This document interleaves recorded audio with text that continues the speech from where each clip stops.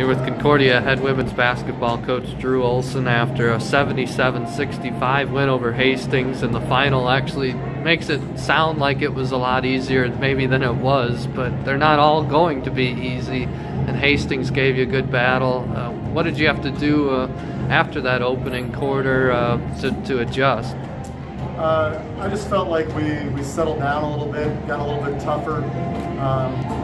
You know, they did a great job of kind of getting us out of rhythm, but I just felt like we were turning the ball over too much. We were giving up too many offensive rebounds, and it just allowed them to get the lead. And once we stopped doing those things, then it felt like good things started to happen for us.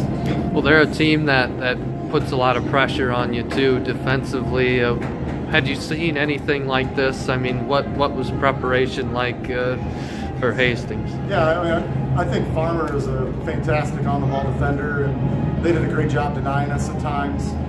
We just got to do a little bit better job of getting open, handling pressure, and just being tougher mentally. But it's definitely something that we'll learn from and get better from. You're still down at the half.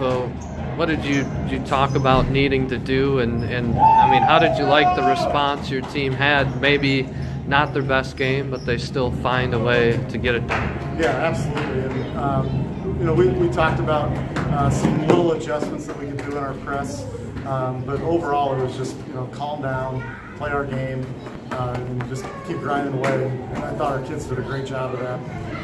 I felt like the hustle plays that we made at the end, Colby tracking the girl down in transition was big. Brentley had a little block in the lane that I thought came up pretty big. So it's just little things added up in that game.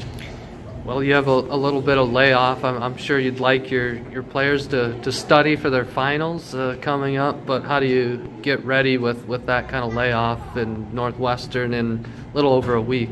Yeah, we told our kids we're going to go really hard the next 2 days, and then we'll give them Saturday and Sunday off to hopefully prepare for finals, and then start to prepare for Northwestern next week.